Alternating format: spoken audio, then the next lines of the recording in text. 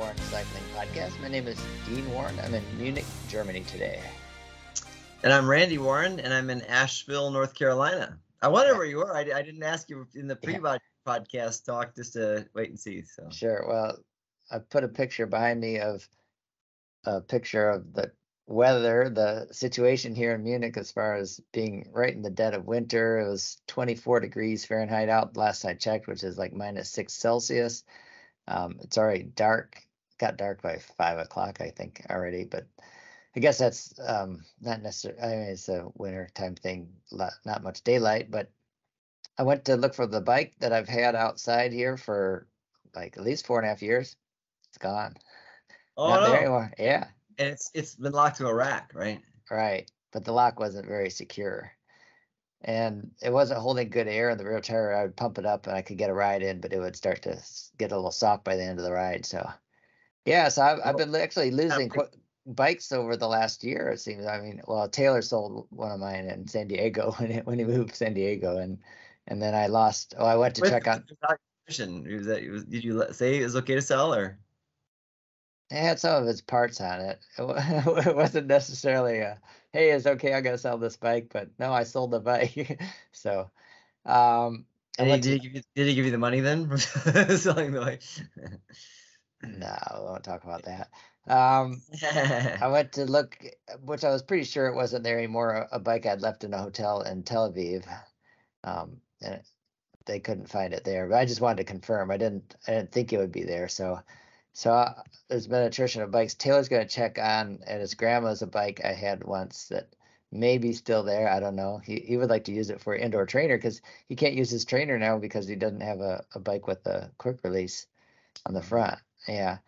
On the front. And then in the rear. Front. Yeah, on the front for the it's got the little roller in the back. Oh. The little mini roller, and you put the fork on the front. Oh. Okay. Yeah, and then there's one more bike though. I could have a big attrition. There's one more bike I'm going to check on hopefully later this summer when we start flying back to Zurich again, in Zurich in a hotel. So I guess it's a new year. I'm thinking about, when you want to clean out and clean up stuff. So it's not exactly how I like to have that go by getting rid of bikes, but yeah. Maybe less is better, huh? So in some ways, yeah. I don't know. Our basement just got semi-flooded yesterday from the torrential rain. This system was huge. It was from Florida all the way up to Minnesota. It was a gigantic system. And I checked before I left the house yesterday, just for a couple hours, and the basement was completely dry. I came back 2 hours later, 3 hours later, water every place. Oof. So yeah. How deep? Not very. Is it measurable? Just on the floor, enough to get boxes wet and stuff. But when we first moved in here, we have some flooding, so I put everything up on shelves, which was a huge project.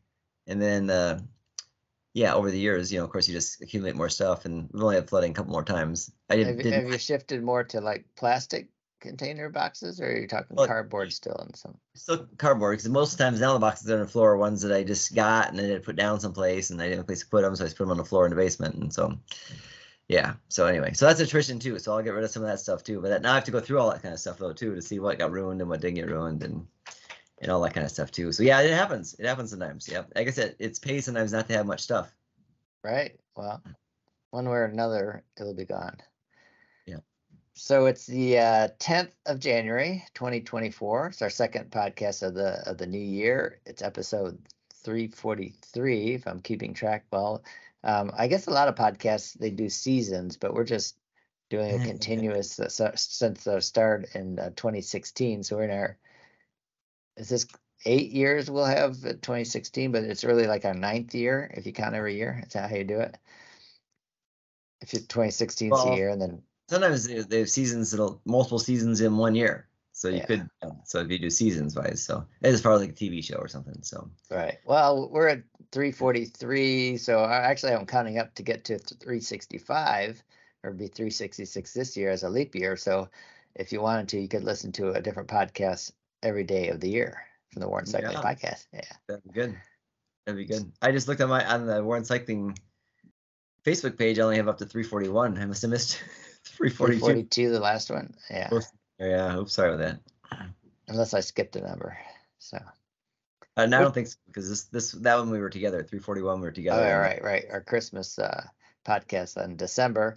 So we're looking at the cyclocross season still continuing pretty much the way it's been going, with Mathieu van der Poel dominating. The first World Tour road races coming up in Australia, and they when we talked last week, they'd done the time trial championship in Australia. Now they've done the road race, which pretty much same result for the men's side. I mean, because in a way, yeah. Well, yeah. I mean, so Team Jaco Lulu by far is the biggest presence there, and so Luke Papp and Chris Harper broke away early, I guess, like 50, they went by over 6 minutes. Yeah, so they there was were only 18 finishers too. Yeah, and there was a lot more people that raced it, because the one result sheet I looked at only had like 20 some people on it. But if you look at the full results, big DNF list. Yeah, like there's a ton of DNFs. Kind of like a USA Cycling Road Championship. The attrition is usually maybe more like 30 some finishers in the USA. Traditionally, the last few years since it's been in Knoxville and Chattanooga even, but this year should be different, because it's going to be they say a flatter course, even though it's in Charleston, West Virginia, which is a very mountainous area. On both sides of the river, there's huge mountains. So, but maybe just going to run up and down the river. But it should be a lot bigger group together if it's going to be a Paris type course, is what I heard Jim Miller say. So then, much flatter. So probably much bigger. But you're right. Yeah, normally the attrition is super high in that course, and it was in this one as well too. And Caleb Ewan, who said it was his dream to win the road race, but he's also on Jaco Lulu, and he won the national championship crit the day before, but that's not a UCI, it's not a world championship qualifying race. So even though he has that jersey, he won't be able to wear it in any UCI race. He'll have to wear it just to be races in Australia anymore. Does Europe even have any UCI criterium races? I don't know. We actually have had criterium races, UCI criterium races here in the United States. We talked last week about somebody who was in Elk Grove, and that was a UCI race, and it was all crits. So they called one or two a road race because it was long enough to qualify, but basically it was all crits. So I don't know if there's. I mean, we saw crit back in 1988, the summer of '88, in Freiburg, Germany. We watched a pro crit there. Probably was not UCI. Of course, it wasn't UCI. Yeah. I don't. And then the UCI does run some crits too, because they run the ones in Japan, and so it's pretty highly unlikely you're going to see Caleb Ewing wearing a world championship jersey in a UCI crit race this year. Then. Yeah. Because actually, if he goes to Japan to do those the ones that the Tour de France or ASO, I guess, runs those. ASO runs those, not UCI. And because they wear the jerseys from whatever they want. It's arbitrary jerseys. They wear yellow jerseys or red jerseys or both. Polka dot. Yeah, anything that they can have, or national team jerseys or whatever the promoter wants them to race, because they're just trying to promote cycling in general. And so Caleb, if he raced those, if he didn't have another jersey to wear, he could wear the national jersey there, I'm sure. So yeah, you're right though. It's unlikely to see him wearing that jersey. But anyway, but he didn't finish. He didn't finish the road race there in Australia. How sad could he be, right? And then actually O'Brien, Keelan O'Brien was one from Jaco Lulu, the sprint finish among four guys sprinting it out for third place too. So it was all because he wasn't chasing at all. No, I'm sure he was sitting on. Yeah. All Jaco Lulu podium for that one. So that's the way it's gonna be. But so normally though, I mean, the last couple of years, it's been almost that way for Tour Down Under, not quite like that. But now Luke Plapp though won both the time trial in last 2 years. He won the. I know he's doubled up before. Yeah. I think this is his third road race in a row. He did not win the time trial last year because he flatted, and then dropped the fourth, and so he said he credited winning this year is because he also flatted in this one, or had a mechanical, had switched bikes. Right. Yeah, we talked about that last week. Doing the work on. So actually, I talked about that this weekend. I was at the Endurance Exchange conference in here in Charlotte, North Carolina, and so a lot of talk about time trialing there, because it was primarily triathletes. It was supposed to be geared a little towards USA Cycling as well, but they had no presence whatsoever there. So it was almost all time trialing for the cycling part. And so we talked about using power meters and going by perceived rate of exertion. And so I said, Luke Blopp just won the Australian National Championship, and he had to switch bikes to a bike that didn't have a power meter and had to go by feel. And it was interesting because I talked to that about quite a few people, and nobody was aware of that, even though I would think triathletes would be aware of time trial national championships, but they weren't. No. Not one person. So did they pretty equally divide between swimming, running, and cycling at this conference, or did one discipline get more attention, or did you just pay attention only to the cycling since that's the only part that you were concerned? There was a lot of swimming stuff, I didn't go to any of that. And then there was some running stuff, and everybody kept talking about how great the gait analysis session was, but I didn't go to that one either. So I went to mostly just all cycling things if I could, and some sports psychology things and things like that too, and some functional strength things. So I did things that were all related to cycling because that was hopefully my track. They didn't have a cycling track though. They had a coach's track, I think, and a promoter's track, a race director's track. But yeah, it was kind of disappointing from the cycling standpoint because even though it's billed as being a cycling and USA Triathlon collaboration, it was not at all. It was, at least from the way I perceived it. So maybe the organizers, I know maybe a name and intent perhaps somewhat, but not in reality and practice. Yeah, no co-branding. And I only heard USA Cycling mentioned when John Tarkenton was on a panel, and he was from USA Cycling, the coaching director. So he mentioned USA Cycling then, and then Chris Navin, a friend of mine, was giving a presentation on esports, and so he talked about USA Cycling's esport national championships a little bit. Which just happened last weekend, right? The same time, what's going on, happening as a conference? Yeah, he gave his presentation on esport racing Sunday afternoon, and the race had happened that morning. So yeah, he talked about it that weekend for sure. But yeah, it was happening then. Yeah, and so that was. Yeah, we could talk just for a second about that. There's national champions for that. Relatively small fields for the. So this esports, everyone's at home doing it, participating, right? Or their garage, or right now. But the World Championships though are going to be in person in Abu Dhabi, I think, or something like that. They're flying over a certain number of people to the Middle East, and they're going to do World Championships, and they're not using Zwift either. They're using another platform, which I forget the name of it right now, it's also a Middle Eastern backed esports platform, and they're paying UCI a ton of money to hold the World Championships on that platform for the next couple of years. And RGT is what USA Cycling is used for years, and although they use Zwift a little bit too back and forth, but RGT got bought by Whoop. Whoop then disbanded RGT. Yeah, after saying they were going to make it into a real rival for Zwift, that didn't happen. And so then my understanding too is there was something to do with the Zwift branded trainers and the Whoop branded trainers, and there was some kind of agreement that they would drop RGT and then Zwift would use something of Whoops or something. I don't know. So there's a lot of back room dealing with that kind of stuff. So it was on Zwift though this year, and it was the age groups, which is funny because again in triathlete it's not like pro, elite, amateur, and then age group. It's all pro or age group. Everything is age group. There's no like Cat 3 races or Cat 4 races. It's your age group. And so they age group races for the esports were all 1-day races, one event races, just an event one time. And then the elite races though was a time trial, road race, and a crit. Yeah. And so there's a fine thing. Yeah, too. So yeah, I mean the what do you have any idea what the participation number is? Like how many people are? How big the fields are? Yeah, so the eSportman's elite race shows there being 39 finishers with another 6 or 7 people that DNF'd. So, and based on other things too, those other people may or may not have been DNSs too, because I noticed some people got designated as a DNF who didn't start. So 39 people raced. So yeah, and it was fairly tight. The first guy, Brian Duffy.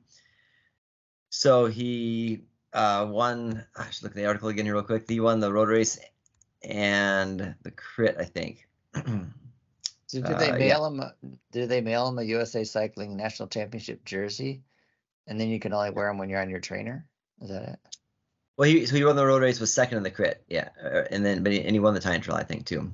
Yeah. So the first year when I won my age group, the first year they had it, we just got a virtual jersey. So on RGT, then you could race in a virtual national championship jersey. And then last year I got third. I dropped my chain, so I was lucky to get third actually. I chased for like 50 minutes. I got a third place medal mailed to me, and the winners apparently got jerseys mailed to them. So I said, hey, what about last year? I won. I should get a jersey, but yeah, no retroactive on that one. No. Yeah, so this year I'm guessing they'll get jerseys again and medals, but you can only wear it in races on virtually. But so yeah, RGT actually had virtual jerseys you could wear, which was nice. That was kind of fun. I don't know if Swift's going to have virtual national championship jerseys or not. Mm.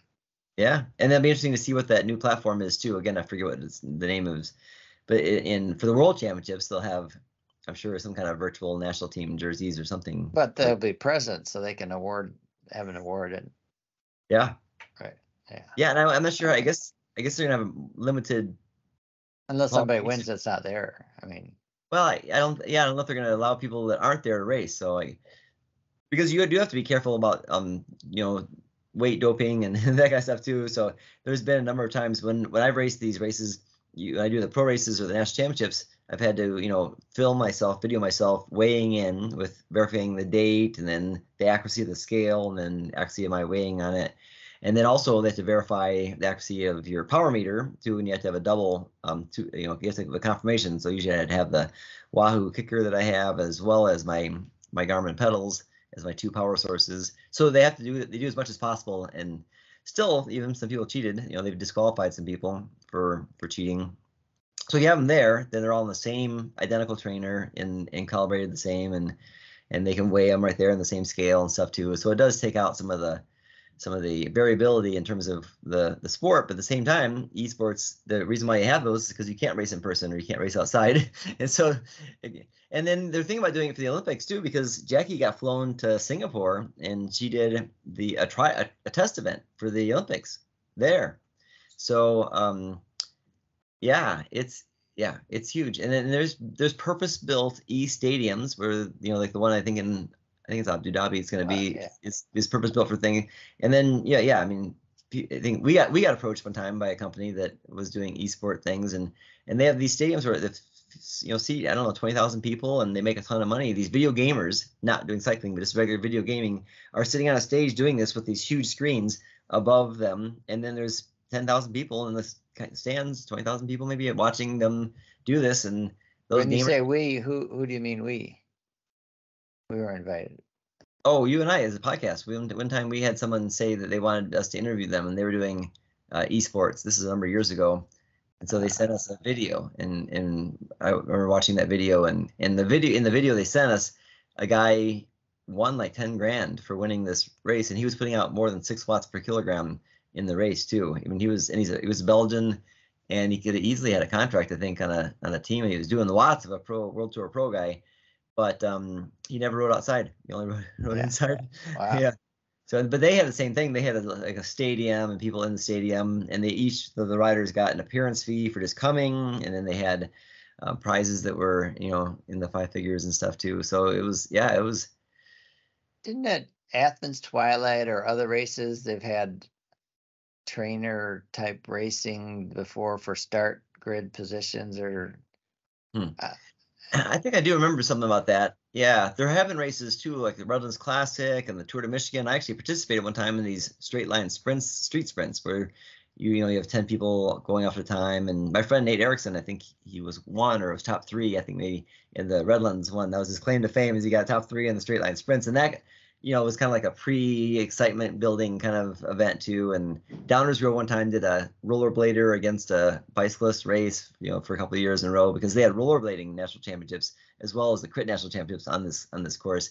So I think, I have seen that they've had some kind of race beforehand too, to kind of raise the level of excitement. And certainly you could use it for seating, and especially something like Athens, where traditionally it's a crash-filled, race, that being at the front is pretty important to get ahead of all the people that are going to be going down, hopefully behind you. And I think it's, even though it's evolving real quickly and changed real quickly, and there's not really any consensus on how we should do this or what platforms we should use. I think, just it's huge. I mean, hundreds of thousands of people around the world ride inside on these trainers and a lot of race. I've seen I haven't really read anything, articles like in depth, or seen headlines about people ditching the Pelotons or what. I read some about they're getting rid of all the Pelotons. Like there's some, what's the negative thing about Pelotons now? Do you know? I think I actually saw that Peloton's starting to have races even, which is not supposed to be. It's supposed to be a fitness platform, and they made a ton of money during the pandemic. I think they might have overproduced a little bit, so you could buy Pelotons really cheap after the pandemic got over because they were making so much money on the Pelotons, and they made too many. And then when the pandemic ended, then they had a glut of Pelotons. So for a while, you could buy them for really cheap prices. But I think it's still super popular, even though it's nowhere near as popular at the height during the pandemic. It's still really popular. And I thought I saw something about races on Peloton bikes too. So maybe they're introducing some that way. But that's about all I've heard, I think. Yeah, a lot of people have them. It's a pretty significant investment to buy a piece of equipment, and then you have to have a subscription, I think, to be able to have these classes. But I know people still doing it. All right. Well, I was just thinking about technology a little bit.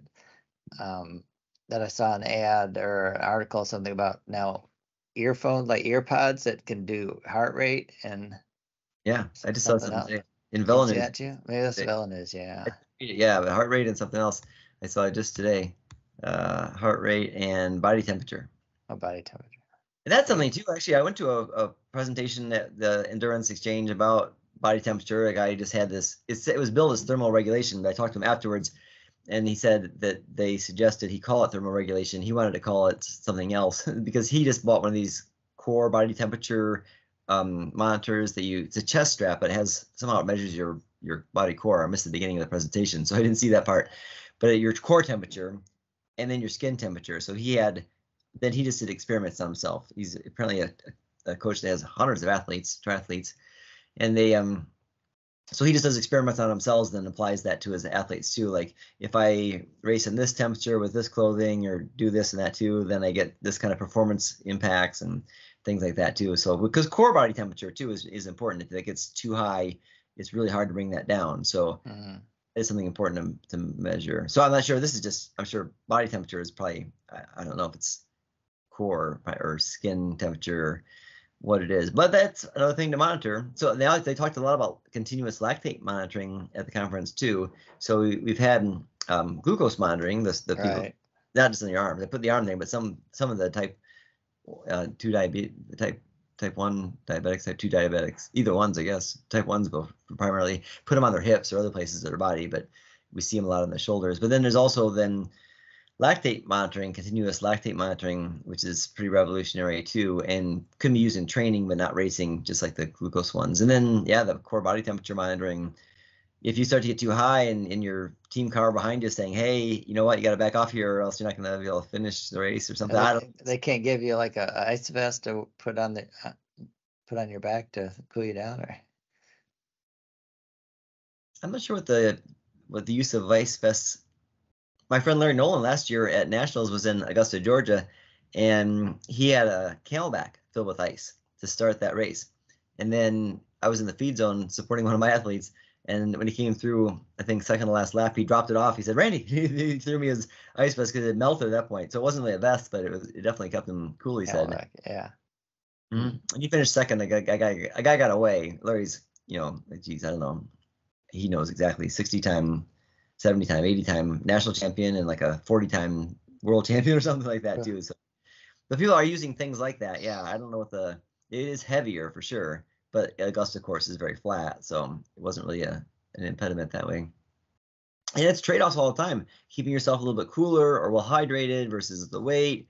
It doesn't matter how light and what your great power to weight ratio is. If you overheat or bonk, then that's not going to help you. So, and if you are super cool, but you weigh so much you can't go up a hill, then it's like the trade-off of aero position versus getting enough power from that aero position. Yeah, that's continuing to evolve all the time too. Of course, again, same thing. This conference, aero is a lot for the triathletes, and so they talked about that again, about positioning and how what used to be, a really good position so-called. Now it's changed because of the air pockets it creates and things like that too. But then what you were just saying too, the most aero position sacrifices watts a lot. So usually you have to find that compromise between producing not the same watts you would produce in your normal position, but not, but getting the aero advantage to compensate for that, and then finding the happy medium between those where you're going the fastest. Yeah, even though you're producing less watts, you're more aero. What gets you there fastest? Then I saw something interesting with the track bike, I believe, that had a seat post that was, well, it wasn't just a seat post. It was like two posts, they said it looked like a Dyson. It looked strange, but apparently it was more aerodynamic. Yeah, well, the Lotus bikes that the Great Britain team has been riding the last couple of years got these super wide forks and seat stays. They stick really far out. Looks really weird. But Lotus says it's more, Team GB says it's more aero advantage. So, which is so funny because back in the day we used to always, and they win a lot. Yes, yeah, we used to always put everything as close as possible. The fork is as close to the tire as possible, and the back same thing. And now they're finding out that a little bit wider lets the air flow through better. And we used to ride as skinny as tires that we could too. Yeah. It's funny too because again, one of the sessions I was going to was talking about marginal gains and stuff too, and then they were saying though, you know what, that's such a small part of it. The training is the major gains. So we spent all this time thinking, well, these marginal gains are so important. It's so important to save another watt or two. Where if you just train and maybe watch your diet. So if you're at the absolute elite level, if you're the absolute top level, where things are being decided by just these fractions and you're already training, optimizing everything else too, sure, those marginal gains are huge. But for the vast majority, 99% of people who are riding bikes and stuff like that too, if you just train and eat better, you're the people that are trying to spend more money and save a few grams here and there, if they just, would lose a little weight, they would save a lot more weight than what they're spending money on. But of course, the bike industry needs them to spend the money especially now the bike industry having the struggles it's having. But and it's fun to have that stuff too. And if you're gonna choose something anyway, like if you're gonna buy a new bike, you might as well buy the best you can buy for your price point. Yeah, you shouldn't buy a crappy bike just because knowing that you'll be able to make up for it. But if you feel like I have to buy a new bike to get better, even though you're riding a really good bike already, then that's most times if you just train a little more, you'd be better off too. And then that's a good thing. Better. Yeah, as a coach, not necessarily more. Yeah, I mean sometimes it is just riding more for some people. Like if you're not riding at all and you want to get better in shape, if you just ride, period. And so and then as a coach, that's why I look at a lot of my athletes too. Where are they starting from? So I have an athlete I'm just going to start working with again now, and they had a major injury. So getting back in shape from this major injury is going to be much different than somebody who's honing their fitness for a national championship. So you have to look at where the person is, what their goals are, what what resources you have and what time they have and all that kind of things too, and you figure it out. So sometimes someone that may not need a coach if their goal is just to be able to ride 10 miles, which is a lot for sometimes people, and then they should maybe just get out there and ride a little bit each time, and I can certainly help them. Yeah, certainly some people though just need a little accountability and a little bit of more guidance and just someone to just push them a little bit where they might take days off or not do what they need to do because maybe they need that extra motivation. Yep. Yeah, exactly. If you're not very intrinsically motivated, if you're externally motivated, you need someone with you, then having a coach, even if they're not telling you a whole lot of stuff other than get on your bike and ride, that can be a huge benefit. Oh, yeah. Where other people, if you're intrinsically motivated, you might need a coach to tell you, hey, back it off a little bit, you're riding too much, which is certainly a problem for a lot of people too. So yeah, I'd say in most cases, a coach is going to be hugely beneficial. But it depends on the situation, whether you feel like financially versus, rewards or whether it's worth it for you. Right. My son, Taylor, he's been on a recent podcast, going to be on, I guess, Fast Talk, Trevor's podcast. Yeah, coming up in a little while. Although Taylor said, we're going to record it. I thought he said I don't know, later this month, in a week or so, but it'll be in February come out. I was like, wow, we record our podcast, get them out the same day. Of course, we don't put that much maybe planning and editing and right. If we were trying to educate people about a specific topic, then it would be much more preparation and editing on our part and stuff too. But yeah, ours is more of a conversational kind of informing what's going on right this minute, right? Yeah, but if we were trying to teach people things, you know, in more in depth, and we teach people, I hope, you know, quite a bit of things, but it's more just, you know, knowledge. Randomly. Yeah, exactly right. Yeah. Right. Well, but I was thinking though with Taylor, I was listening to the podcast, and the interviewer would ask him some questions, and there always were, there was no straight answer because there's so many variables in each individual on you know, what's going to be beneficial and, you know, what you have to take into account too. So that's another thing too. Like if you think, oh, I'll just go online and follow a plan.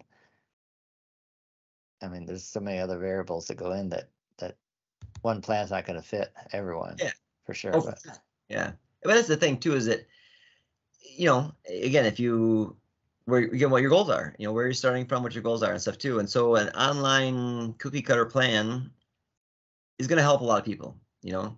Sure. But if you really want to optimize, follow it, yeah, if you want to optimize your performance too, then having something tailored to you is far superior, you know. So if you have, you know, a lot of time or don't really care about what your performance is, you just want to get better than you are right now, then, you know, following the online plan can certainly help you get there. But if you want to really be the best you can be, then it helps to consider those variables, you know, and you could do that somewhat so by yourself, you know, getting online plans that are maybe tailored, if you can put in, you know, tons of parameters that help narrow that down to have a focus that's more what you want specifically.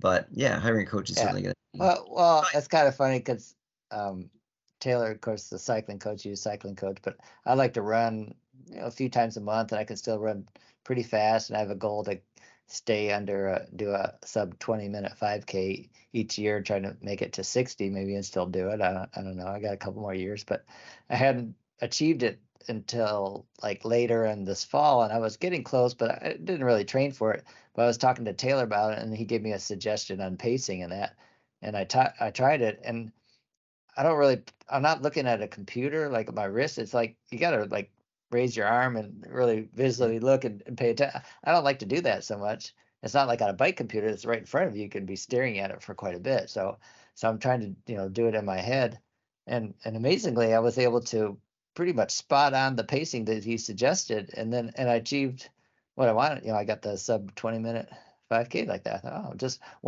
just a small amount of attention from a coach like that and a suggestion, it was beneficial, and you know, in a small way, but still makes you think. Yeah, coaching can produce a lot of positive results. Oh yeah, for sure. Yep. Yeah. Yep.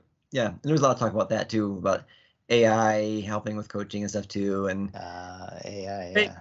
Yeah. But mostly they're saying that AI is a tool that coaches can use to be a better coach, but it's not really a substitute for coaching. Yeah, I just saw an ad from Photoshop from Adobe suggesting to pay for a service that AI would help you with the Photoshop, and I'm just, wow. And I see when you think about AI, I see warning signs in the airport in Atlanta about potential dangers about AI, and just it's something that's kind of sneaking up in a way that I guess it's in so much of our daily lives that we don't even know. I think a lot of it. So yeah. And actually too, like in my phone, when I take a picture, you know, I oftentimes will say lighten the picture, you know, adjust the lighting. That's AI, or now it's like HDR enhance or something like that too. I'm not sure what that is, but you know, that's AI too. So you know, it has, you know, you see it's in our daily life constantly. I think we just don't always understand that it's AI. Right, but we assure you there's no AI in this podcast, other than maybe what we're reading online. But as far as what we're talking about, it's no artificial intelligence whatsoever. It's hopefully suspect intelligence. Yeah, let's hope so. Some form. Sure. Well, yeah, the cyclocross we just touched, I just mentioned it about Mathieu van der Poel just really riding away from his competition when he wants to, because I think the last race, the where was it? Zandhoven? The sand race. He's good in sand. He's good in mud. He's pretty much good in every surface, but he held back a little bit for about 4 laps before he decided to put the pressure on the uphill section and rode away from everyone. So he only won by 20 seconds. So and then well, yeah, because once he got a lead, then he backed off towards the end too. So yeah. Joris Nieuwenhuis was second, and then Lawrence Sveck was third. So right, yeah. And Isabert was only sixth in that race, but I don't think he likes the sand that much. No, but he's maintaining barely now his World Cup standing lead. I think Pimrohar is catching, or he's already Nieuwenhuis. I'm not sure. One of them has got within like 25 points.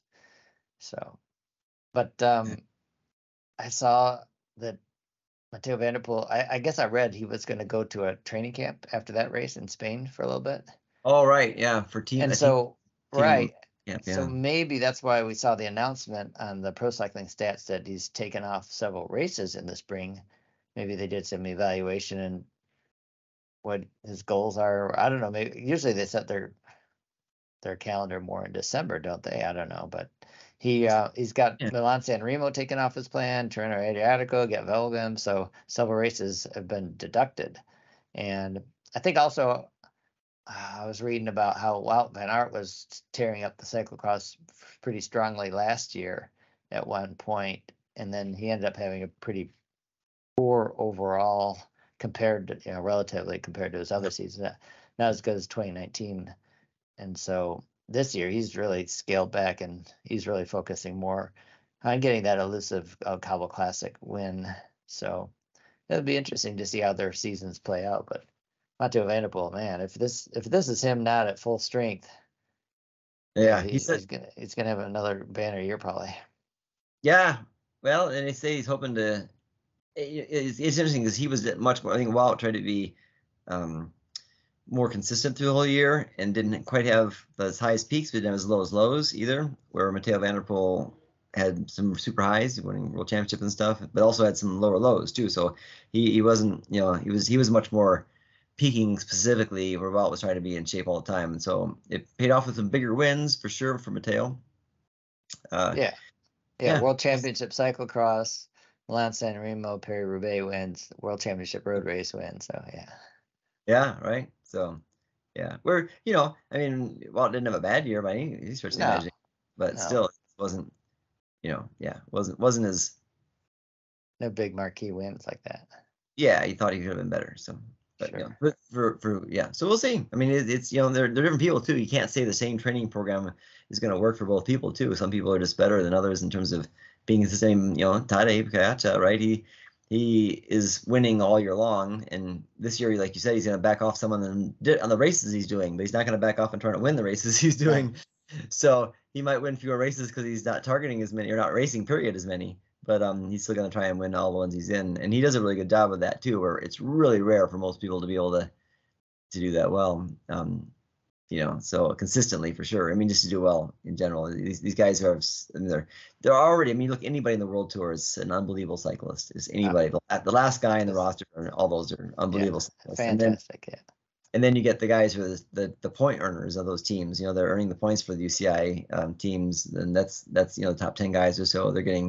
They're so even better yet. And then you get these team leader unbelievable guys like Wout or Mathieu van der Poel. These are generational riders too. I mean, yeah, they're but there's so many of them too. Like I saw an article this other day about whether Egan Bernal is gonna maybe ever come back and win the Tour de France. When he won the first one, he was so young, third youngest winner ever, right? So he seemed like he was gonna win forever, and then he had this horrific crash running in the back of the bus, and then you don't know if he's going to come back or not, but there are so many people. If you add him into the mix, if he does ever get back to it too, it's just a lot of people that are riding at a super high level right now too.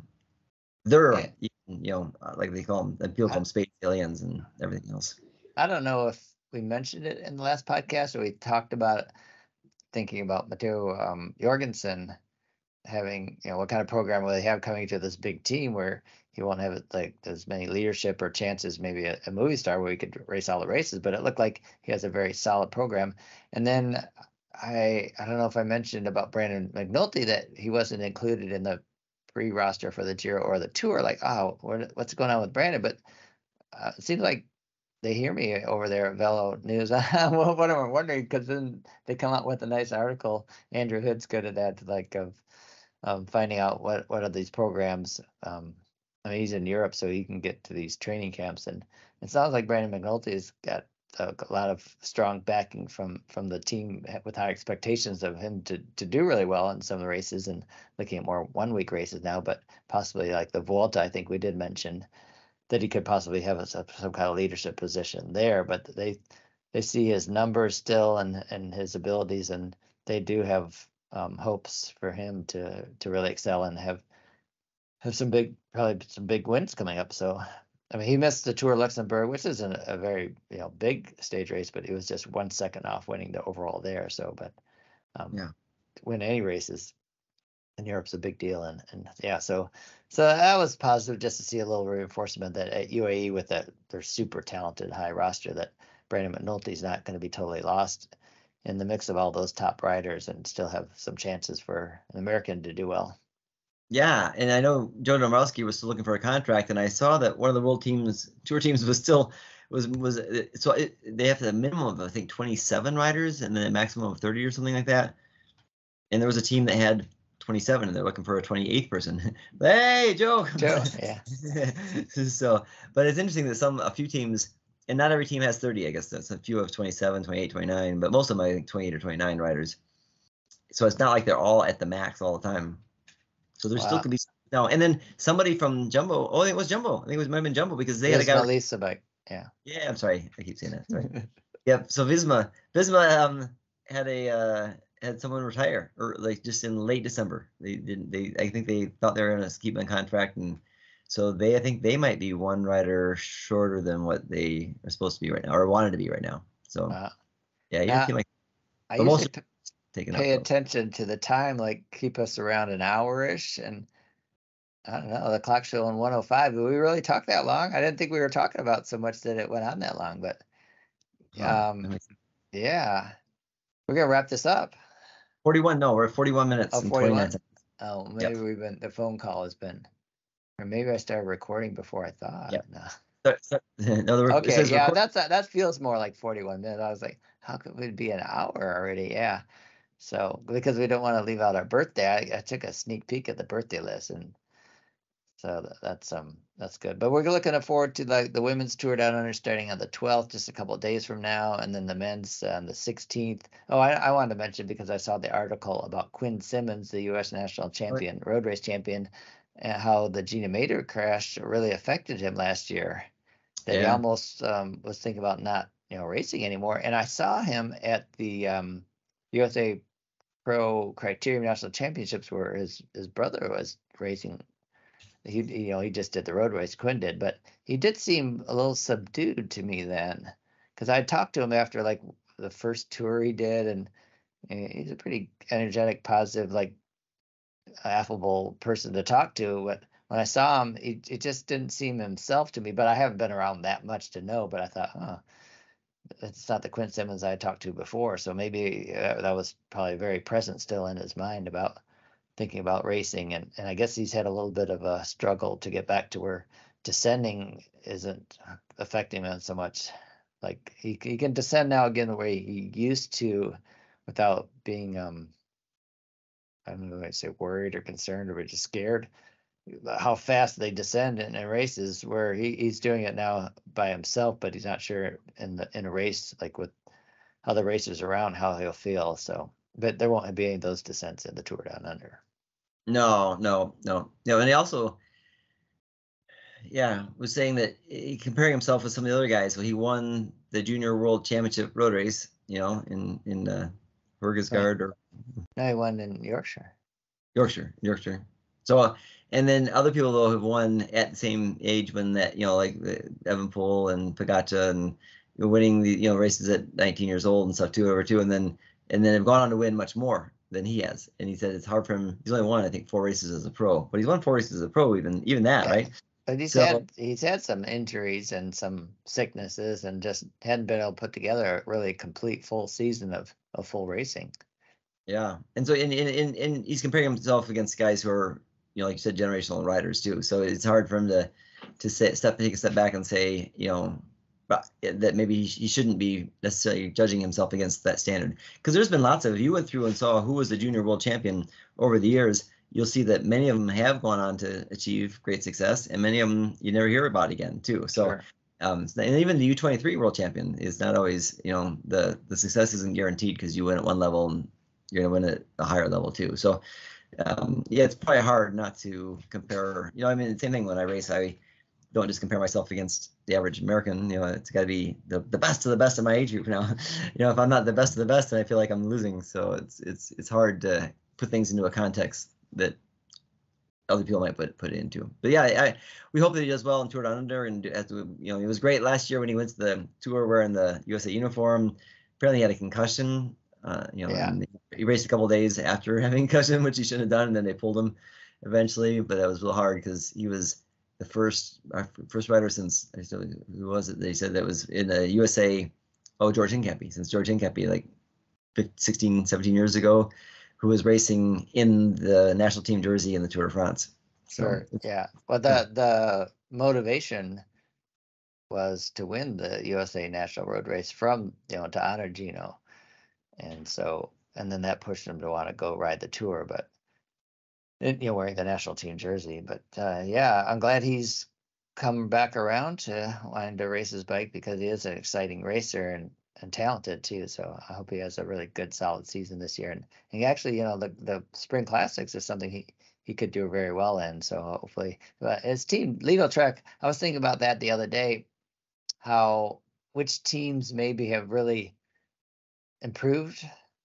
Maybe the rosters and that, and I think Lidl Trek's one of those teams with the additions they made. Could yeah. Geghardt and Tim Declercq supporting them, and continue Mats Peterson's ascent, and yeah, it'd be interesting to see how well they do this year. Yeah, and really, I mean, he was saying too, based on the Olympic course this year, which should be relatively flat, with a few bumps and stuff into it. He's kind of the guy who might be one of the favorites to be on there too. And so thanks to Sepp Kuss's win in the Volta, we got that third spot in the Olympics. So we'll have 3 riders, and there's people like Jorgensen himself, that are those punchers and stuff like that too, that might be in the mix to maybe win an Olympic gold medal. This could be a course that favors riders like Quinn Simmons. And so if he can get himself into the right spot mentally and physically, first he has to get chosen. This is gonna be a little tough time getting chosen. But then USA, oftentimes we don't have a real contender at World Championships, but this year is a chance we might. World Championship Olympics. Oh, at the Olympics. Yeah. Although Brandon McNulty came very close to fighting out for the gold medal in Tokyo. That was tough to see. Yeah, he was. Yep. They're right to. I forget how many K it was, but it was. Yeah. You put in a phenomenal race, so yeah. Yeah, it was exciting for American fans to see somebody almost be there and to fight it out. But but hopefully it's better yet. And I'll be there this year too. Maybe you will too, but I'll be there for sure to see the finish of the race. And then it'd be great to see. Well, I was just thinking actually when I was reading that article, I was thinking, wow, it'd be so great to be there and watch him win. So I was at the Olympics in '96 when Armstrong was there, and everybody thought, well, Armstrong might win that race, and obviously he didn't. But it was exciting to be there and have someone in the mix. So yeah, we were there together at the '96. Oh, for that road race we were. Yeah. Great. Yeah. With Frank Andreo getting 4th.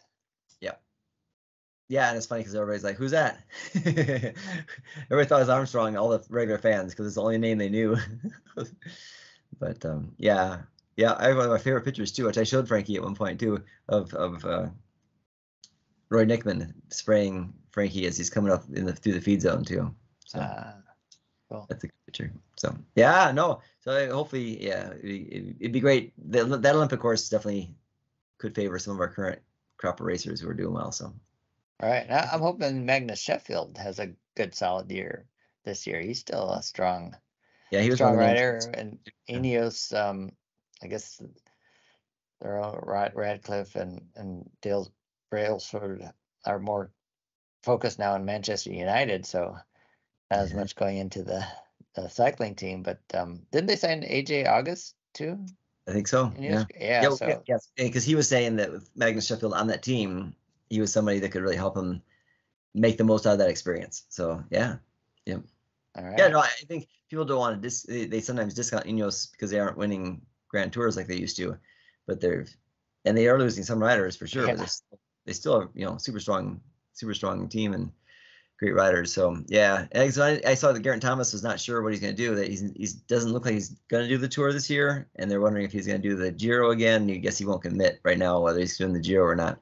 Yeah, now that Teddy Pogacar's going to do it, I wonder what other people think what their chances will be. Yeah, I don't know, but it's not like Pidcock's going to be all in for the GC this year At the Tour. Yeah, so interesting to see.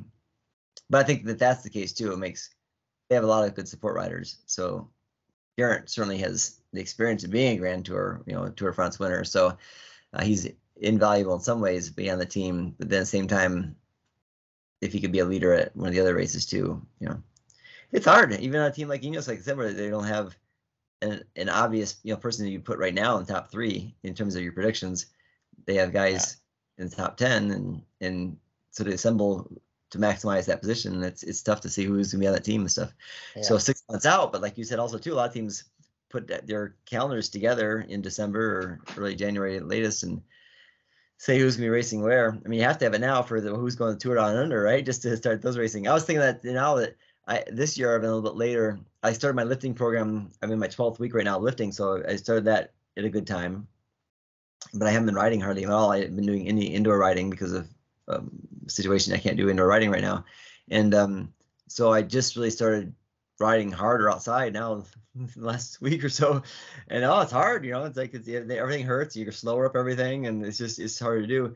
And and my weight went up a couple pounds over the holidays. Not much, 4 pounds, 5 pounds, but more than so I'm starting to watch that a little bit more now. And so I'm just starting to think about those things now. But these guys in Tour Down Under, or even, someone like Taylor, who's going to be racing not till probably seriously till March or whatever, but still.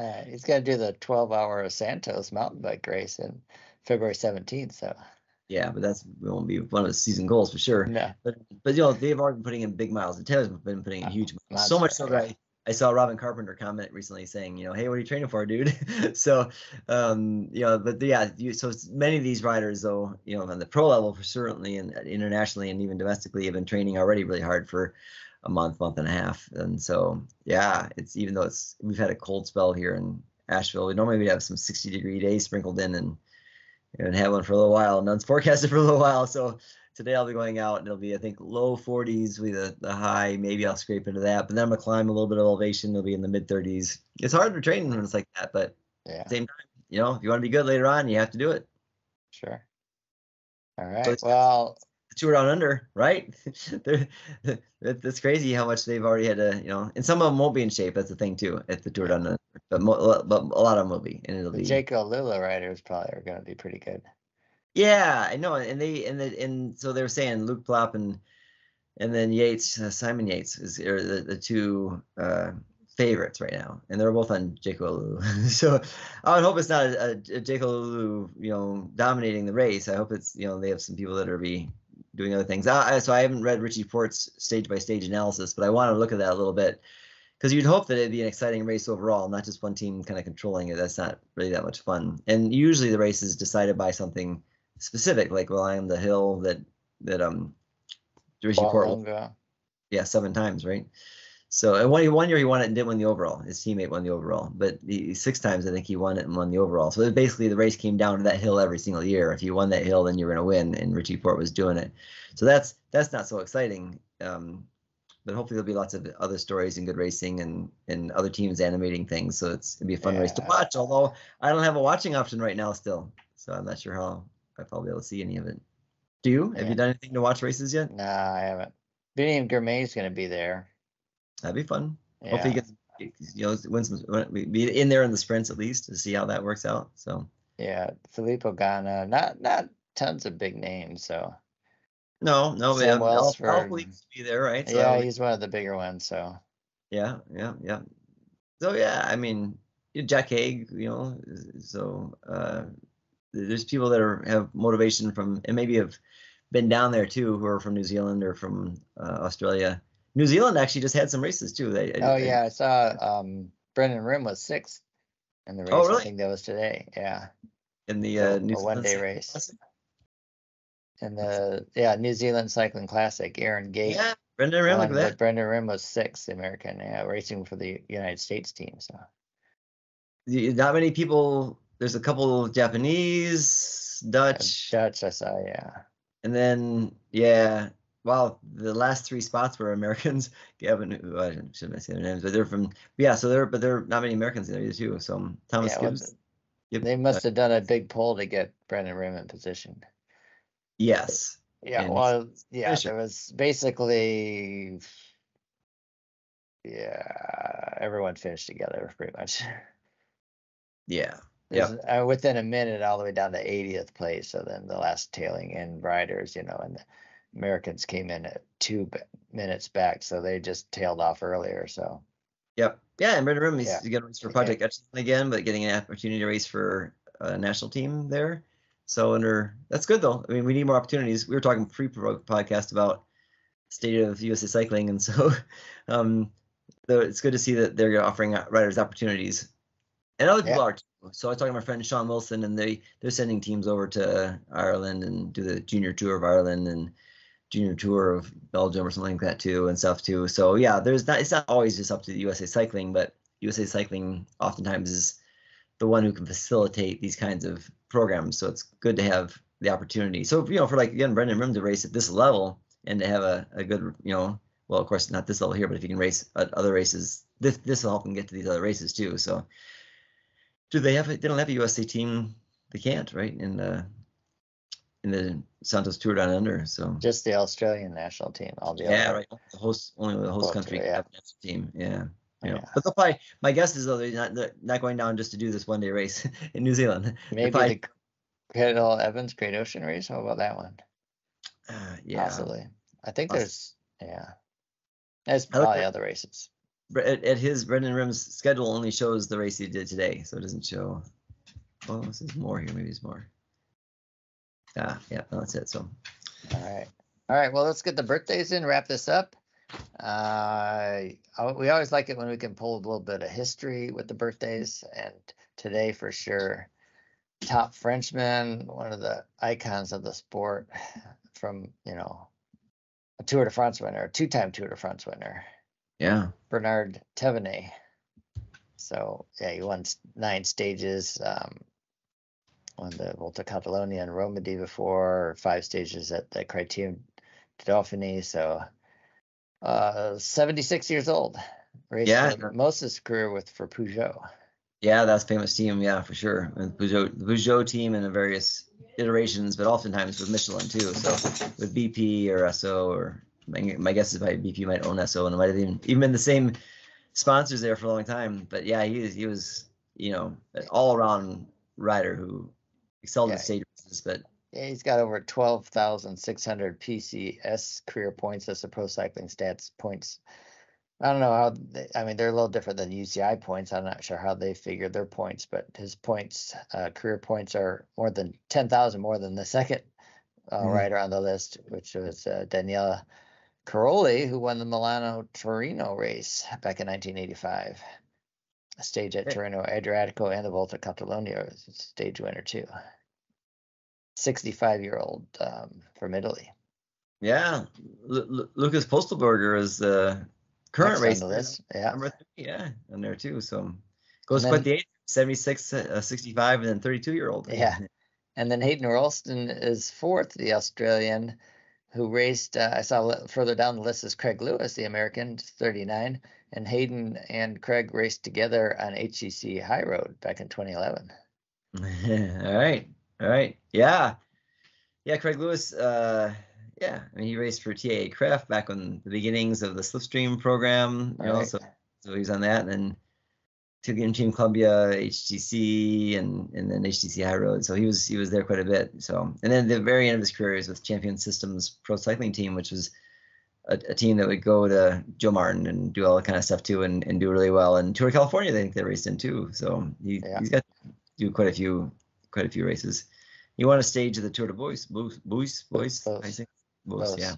So, Miguel Bryan is celebrating his 29th birthday. Miguel raced the same time Taylor was racing, a couple of years younger. Miguel's great sprinter, raced for the Hincapie team.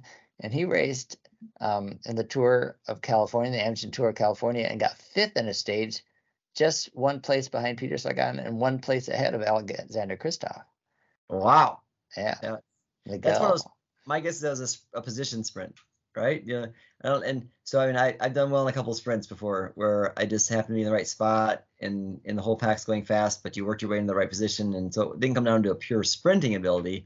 It was more like, the field was going super fast and you're on the right wheel and you're holding in there too. And so that shows tactical savviness too, because Brian had to finish, sprint against Kristoff and Sagan flat out in those street sprints, he was a fast sprinter too.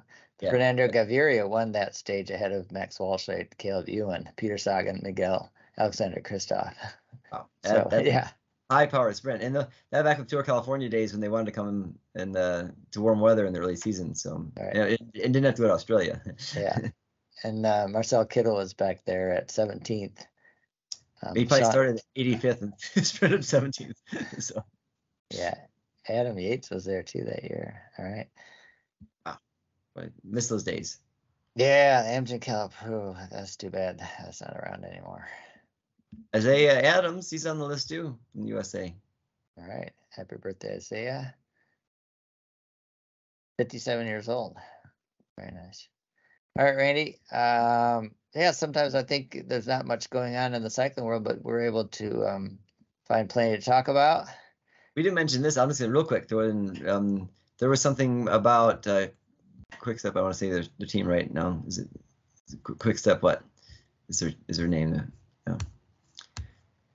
Soudal Quick Step. Sorry, Soudal Quick Step. Yeah. So they're still riding. So I was talking about my tough year to some people I hadn't seen for a while at the conference, and said that I flatted it in one of the time segments at the Gran Fondo Nationals, and so I couldn't win.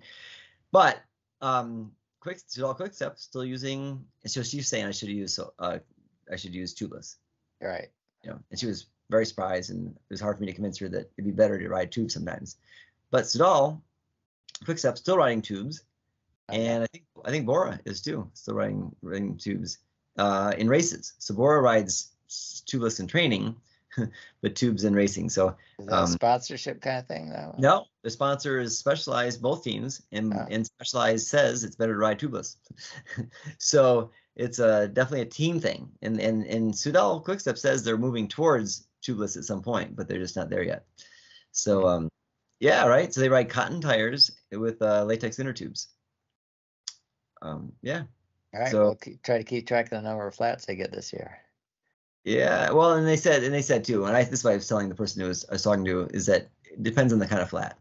So if you have a blowout, a tubeless comes off the rim, and you're out. And if you have certainly a sew-up, it'll stay on, and you can control that very well, and even ride on it for a while. If it's a puncture, a small, very small, tiny puncture, then for sure tubeless is better because it seals right in. Yeah. So it depends. And then if you have to, swap things. So it is a for me too. The big thing is having to swap your tires out. So I put, instead of having race wheels, because I only have one set of wheels for my road race bike now, I swap tires out for races. And if I had to swap tires out, for all times of race, that'd be set up the two. Yeah. Then you'd have to basically buy 2 sets of wheels. You have to have a training set. Yeah. Anyway, so you see more stuff we didn't even talk about. Sure. All right, Randy. Well, always good to talk to you, catch up. And I do have another vacation coming up later this month. I know I was on vacation a lot. Yeah, I'm not going to be gone many times this year, I don't think. But we're going to Portugal. I don't know when the Volta. We're not going to be in the Algarve area where that race starts, but that comes later, I think, in February anyway. So, but anyway, yeah. Hopefully we'll catch up again pretty soon and can talk about what's going on at the Tour Down Under. Santos Tour Down Under. Santos Tour Down Under, yeah. All right. Thanks, Randy. Bye now. Thanks.